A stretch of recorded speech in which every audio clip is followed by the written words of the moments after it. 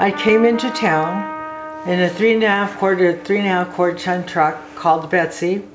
It had been a milk wagon. When I came into town, I got a hold of a friend of mine that said, for me to go down to Melrose because they were working hard to legalize marijuana. I said, that sounds like a place for me to be while I'm on probation for 11 years.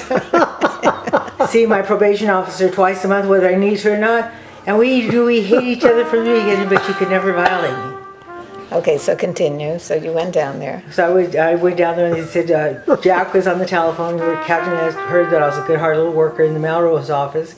And me and Doyle, who ran the mail, so we were always being nice. He says, all you got is thoughts. It's action. It's getting the paper done. It's getting in front of the, getting people moving, seeing that they know how to get a good signature, so every signature counts. I says, and you're just so damn lazy, I'm not listening to you. And so we had like a heat thing, and then Jack heard about this, and Captain Ed heard about it, and Jack says, well, I'd like to meet you. If you could kick that ass out and get the signature, it's all about getting the signatures, motivating everybody to get signatures. Yeah. Good signatures, not just crap. Yeah. Crap doesn't go nowhere, good signatures go everywhere. Did he have the training video at the time? No. Okay, go on. And so I went down there and I heard about it.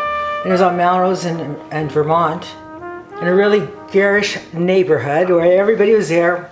The gays were there, the bisexual were there, the people were shooting up on the corner. Can I just say it was actually western, near Santa Monica. Okay, that's probably it. Yeah. Okay, in case you want to go see it. Okay, continue. Yeah. It's fun, but we have to move it along. Yeah. Okay. Anyway, so Jack heard what was going on in the Melrose office. Yeah. He got a hold of me and says, if you come down, I says, right now I just want to go to bed. I go, Jack's a nice person, I've been up for you.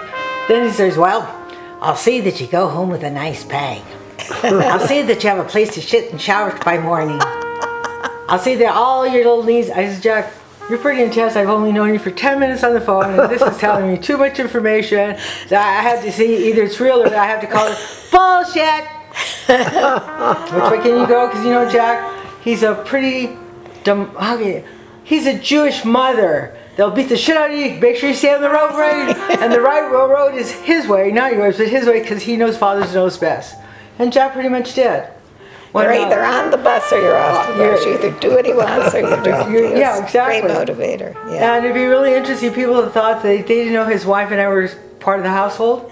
One time, Vanette and I came home, Jack had 50 people in the house. For women, that's 2 people, that's enough.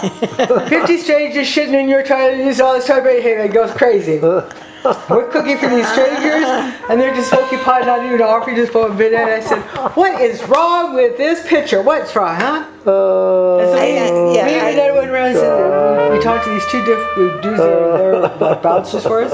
They go, they gotta go now. I've asked them to leave for 10 hours and then they gotta go now. So we gathered all their little stuff, took them on the freeway, and dumped them off in Ventura off those beach, because I was just getting tired of these fucking fleas all over Jack. Just suck it out that money, suck it out that money, and coming over with fucking, I says, you know what? You gotta either pay your bill in full or you gotta go. And everybody's being put out on the street that they sell you weed. Yeah, I remember that. Go, and they're going to lose money too. And Jack said, he was saying, you can't do that. I says, yes, I can. I'm his secretary. He's a brilliant man, but I'm not going to let assholes take advantage of it. I'm just not there. Yeah. I'm a business person, and when you say you're going to pay us money, no. You get what you pay for and you go on forward. That's the way the game goes. You were no more cretsies.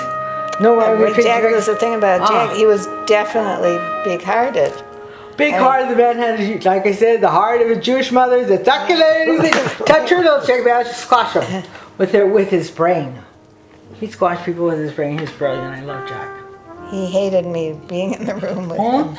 It was very difficult. It was a great misconception that we got together, because he had always had people that just did what he said, and I would look like... No, you weren't, Brenda. Like I told you off the show. Brenda right here was the only woman that ever did intimidate him, but made want Jack to be a good boy. I said, you made Jack want to be a good little boy. Over you. He would ask me my advice, but he really didn't want it. It was like, but he still followed through when you gave it to him. You know how I know that? He goes, we had a talk. And with Brenda, I think everything's going to be great.